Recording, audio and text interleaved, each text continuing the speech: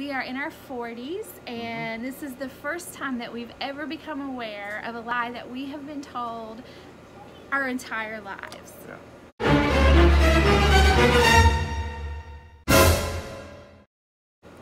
So we want to share this with you. It is time to shed some light on this issue, this problem that has been occurring for 40 plus years. Yeah, 44 years 40 for me. 40 plus more for you. Yeah. Yeah. 40 less than 44 for me. Right, yes, absolutely. So so let me give you a little background, a little history.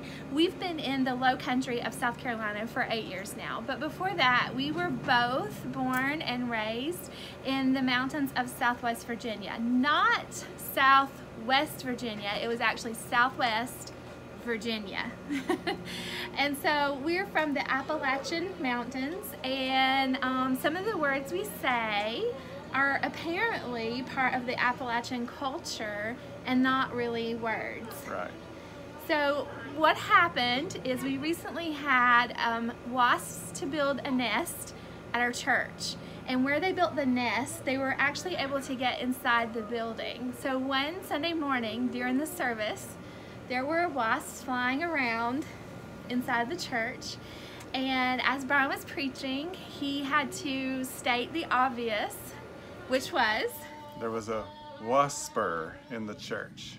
A Wasper. Yes.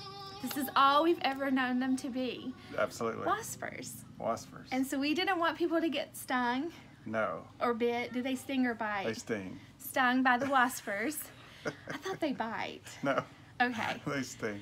And so you issued a Wasper warning. A Wasper warning. Okay. So. And we proceeded to talk to other people about what to do about the Wasper problem. For a how while. to get rid of the waspers. For several weeks. Yes. Okay. What sprays or what traps. Yes, so we actually have a trap. Yes, yeah, should be used to rid us of the Wasper problem. Yes. That our church was having. Yes. And this has been last summer. Yes, yes. So for almost a whole year, yeah. Everybody in our church has heard us talk about waspers. Yes, and then finally, just about a week ago, obviously a very good friend of ours. Maybe our only friend. Possibly. So, Jim, who came to me while we were eating lunch and said, "I've never heard of the word Wasper before." And I was like, "What? Wasper?" Google it. So we Googled it right there, and then we disappointingly find out that it's actually supposed to be wasp. And proof is on the box here, wasp. And so we feel betrayed just a little bit. By teachers, parents, yes. grandparents, cousins, pastors, Sunday school teachers.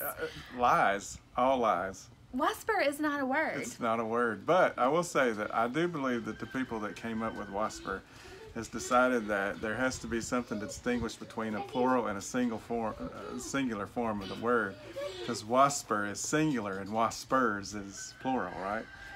Whereas if you say wasp and then you say wasp, it sounds the same, you know. So I don't know, but anyway, I've got to kick the habit of saying Wasper. Only if you are from Southwest Virginia do you know the word Wasper. Wasper. So there you go.